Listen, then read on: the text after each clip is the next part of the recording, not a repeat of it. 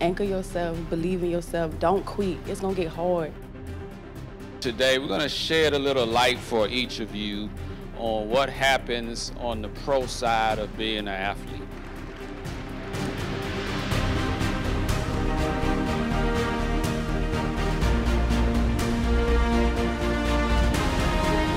How many of you plan to go to college?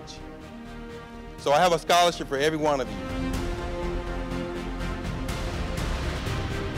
I promise y'all, this journey is not easy, but as long as you can believe in yourself, you're gonna make it. Connect with each other, collaborate, and then communicate.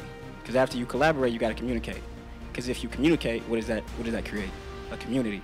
Education and being able to do what he do is because he did the right things. Growing up, staying focused, going to school, and provided. You got to be able to adapt, but you use the traits, the physical and the mental toughness, to not just help you with the sport, to help you with life. Now he could go anywhere in the world and play basketball, but the most important thing was get an education. People didn't pay the ultimate price to get an education, to get jobs, and to get where they at.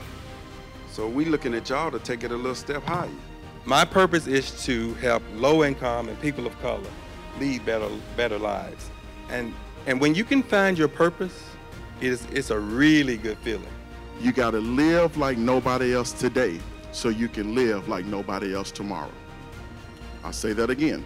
You have to put in more work today than anybody else so you can live better than those people on tomorrow. You have all these amazing men and women in the room that are able to help elevate you. So don't be afraid to tell them about what your dreams are. Don't be afraid to introduce yourself, and make sure you leave a lasting impression, because that one person could end up changing your life.